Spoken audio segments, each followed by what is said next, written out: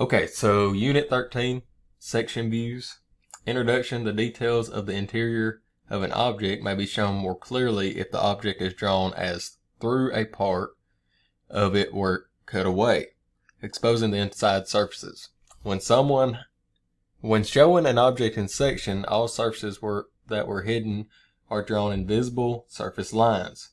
The surfaces that have been cut through are then indicated by a series of slant lines known as section lining. The cutting plane line. The line that indicates the plane cutting through the object is a cutting plane line, figure 13.1. After being cut, the portion of the object to the right of the cutting plane, figure 13.1, is considered to be removed.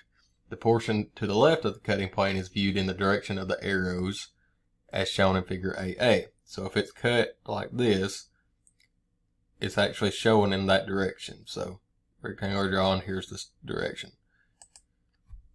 Alright, full sections. The type of number of sections depends on the complexity of the part. A full section is one of which an imaginary cut has been made all the way through the object. The cut section of the object is then represented in a separate view called a section view. Hidden lines or represented surfaces behind the cutting plane are left out. This helps to keep the view clear and for better understanding. When additional section views of a part are shown, they are identified using different set of letters such as BB or CC. Half sections.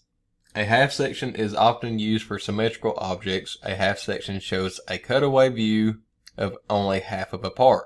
Figure 13.2c. One advantage of half sections is that both an interior and exterior view are shown in the same view. So you can see here that the cut section or cutting plane is right here, and there's the sectional view. So offset cutting planes. Offsetting or changing the straight line direction of the cutting plane is used to describe the internal features of irregular objects. These features may not fall in a straight line, and therefore the cutting plane must be offset to pass through them. So it's showing here to show the cut view of these two holes. It's going to come here, come over, and down to show that. Offset cutting plane lines may also be used to show partial sections, like this. So you can see the partial section there. Revolved sections. Revolved sections are used to show cross-section shapes of spokes, ribs, cast irons, rods, structural steel shapes. The view is obtained by passing a cutting plane through an object perpendicular to the center line or axis of the part. The section is then rotated 90 degrees of the view to reflect the true size and shape of the area in the selection. Visible lines on either side of the section are removed, or break lines are added to isolate the view. Figure 13.5, cutting plane lines are usually omitted in the revolved section lines. So there's DD. And it's going to be revolved here, here, and here.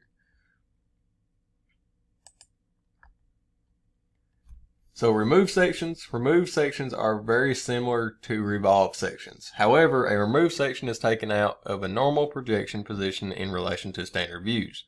A removed section is usually placed on a drawing in convenient place and labeled AA, BB, and so on.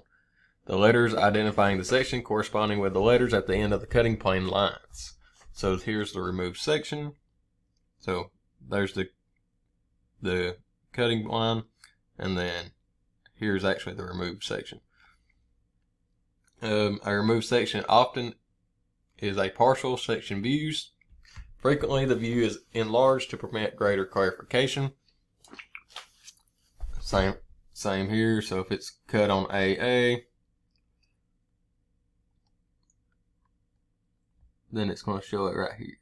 Going to just make it bigger.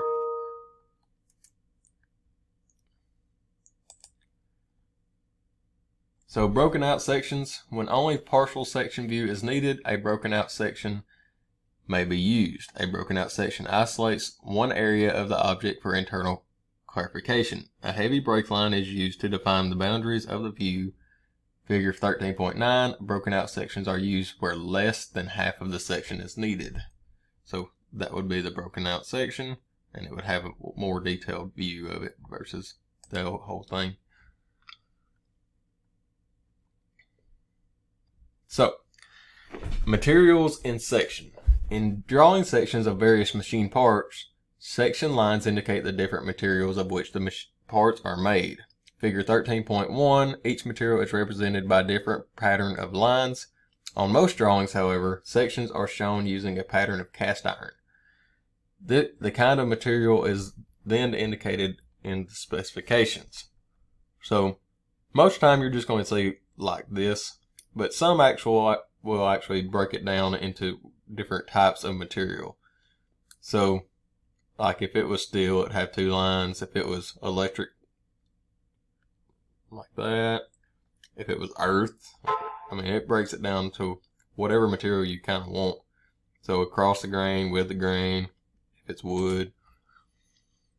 I've actually seen some metal like that. But anyway, copy the drawings of collars on the grid.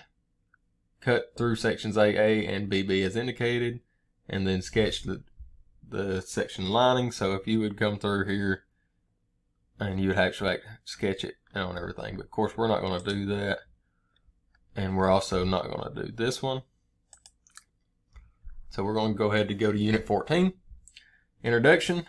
And industrial drawing should provide all required information about the size and shape of the object. The print reader must be able to visualize the completed part describing on the drawing. In previous units, various views that are used to show shape of an object are explained. However, a complete size description is also needed to understand the machining requirements. The size of the object is shown by placing measurements called dimensions of the drawing. Each dimension has limits of accuracy which within it must fall. These limits are tolerances. In the following units, the types of dimensions and tolerances used in industrial drawings are discussed. Dimensions.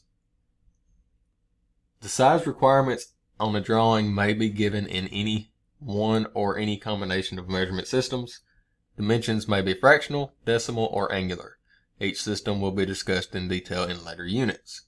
As explained in Unit 1, lines and symbols are special types of lines used in dimensioning. They are called extension lines, dimension lines, and leader lines. Each has a specific purpose as it is applied to the drawing. In industrial practice, there are few rules followed in dimensioning a drawing. Understanding these rules is helpful in drawing interpretations and shop sketching. The most common rule are: drawings should supply only those dimensions required to produce the intended objects. Dimensions should not duplicate on a drawing. If a dimension is provided in one view, it should not be given in other views. Duplicate or double dimensioning is redundant, permits error, and can lead to confusion in print interpretation. Dimensions should be placed between views where possible. This helps in identifying points and surface dimensions in adjacent views. Dimensions should be spaced from the outside of the object in order of size. Smaller dimensions are placed closer to the parts they dimension. So, showing here, if it's 1 inch, it's closer to it versus the 3 inch. Notes should be added to a dimension where drawing clarification is required. Dimensions should not be placed in a view of the view if possible, and hidden surfaces should not be dimensioned if possible. Alright, types of dimensions. Dimensions placed on drawings are identified as either size or location dimensions. Size dimensions are used to indicate lengths, widths, thicknesses, diameters, such. Location dimensions are used to show location of holes, points, and surfaces. Figure 14.3. Both types are often called construction dimensions. And it shows all of that here. Alright, methods of dimensioning. There are 2 common systems of dimensioning used in industrial drawings. The align method is read from the bottom of the right side of the drawing. reading dimensions done in this system often requires turning of the drawing. The align method is still used, but it is replaced with a second system called unidirectional. The unidirectional dimensions are all read from the bottom. Therefore, it is not necessary to turn the print. Figure 14.4 shows the unidirectional aligned systems of dimensioning. So, aligned dimensioning on the left and unidirectional on the right. Most of the time, you're going to see it on the right. Unidirectional is typically what they use nowadays. Note, the most recent ASME standards recommend the use of unidirectional dimensioning. The drawings in this text, therefore, are shown in unidirectional dimensioning. Like I said. Tolerances. Because it is nearly impossible to make anything to exact size, degrees of accuracy are specified. When a size is given on a drawing, a tolerance is applied to it. The tolerance is a range of sizes within an actual dimension of the piece must fall. The tolerance specifies how the exact dimension must be. Just as in dimensioning, the tolerances may be fractional, decimal, or angular. Tolerances must be given in the title block area. Figure 14.5, or on the dimension itself. Tolerances may given in the title block apply to all dimensions unless other specified in the drawing. So most of the time it's going to have something like this, where it's 1 place decimal, 2 place, 3 place, and so forth. But sometimes you'll actually see it on the actual dimension, as shown here. So upper and lower limits, all dimensions to which tolerances are applied have upper and lower limit of size. The upper limit of the print dimensional is the plus tolerance added to it. If no plus tolerance is allowed, the print dimension becomes the upper limit. The lower limit dimension is the print dimension with the negative tolerance subtracted. If no negative tolerance is allowed, then the print dimension becomes the lower limit. So, on this one, it shows bilateral, so it's going to be both ways. 1 3/8 plus or minus 1/64. So, your upper limit's 125/64, and your lower limit's 123/64. So, on this one, it's going to just be unilateral, so you got plus 1/64 minus nothing, and then on this one it's plus 0 and minus 1/64. So it shows you the 3 different ways of actually writing it down. Methods of tolerancing. The 2 systems of tolerancing are shown as bilateral and unilateral tolerances. A bilateral tolerances allows a variation in 2 directions of the print dimension. A tolerance is given as both plus and a minus dimension. For example, 1 3/8 plus or minus 1 64. Figure 14.6a. Bilateral tolerances may not always be equal amount in each direction. A unilateral tolerance allows for variation in only one direction of the print dimension.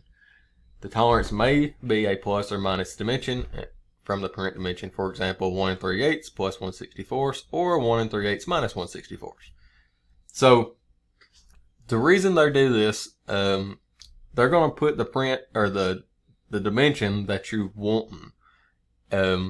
Now, sometimes or most of the time, it'll have a bilateral tolerance. So, even though they're wanting 1 inch or whatever,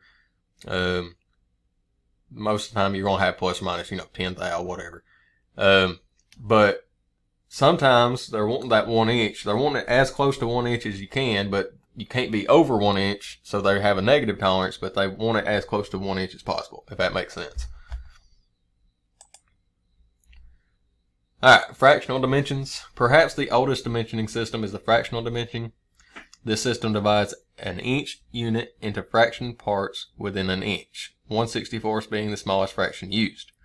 Decimal dimensions have largely replaced the fractional dimension due to modern requirements for accuracy, close tolerances, and the use of precision measuring and inspection tools. However, fractioning is still found in older part prints, assemblies, fabrication components, piping, tooling fixtures, standard material sizes, and cutting tools such as drills and reamers. It is important for the print reader to have a basic understanding of the system of measurement. Assignment D9, idler shaft is provided in this unit to provide practice working fractions. Fraction dimension is used where close tolerances are not required. This is often the case in casting, forging, standard material sizes, bolts, drilled holes, and other